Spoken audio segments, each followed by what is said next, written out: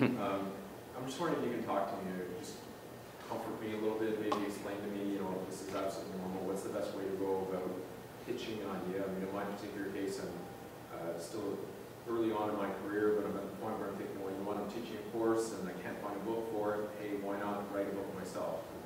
I just don't know how to call somebody up and say, hey, what are you doing? Well, you would call one of the editors at the press that you think might be, based on the kind of publishing they're doing, that they might be interested in talking to you about it. But everyone is always looking for good book ideas and good books, so we're always happy to hear from you. Actually, yeah. Weren't you here yesterday? We need you the too. Session about publishing your stuff. Oh, yeah. We need you too. We need authors. We need good authors. So it's not completely a one-way relationship where the author depends strictly on the publisher to accept their work.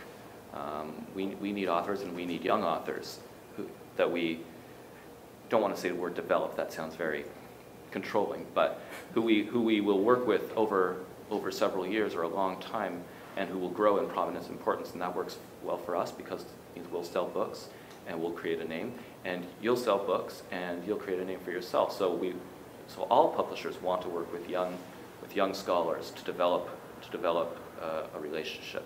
So I wouldn't be too nervous about it. The thing you've done right is you've come here, you've come to the Congress, and you can go to the book fair and you can meet.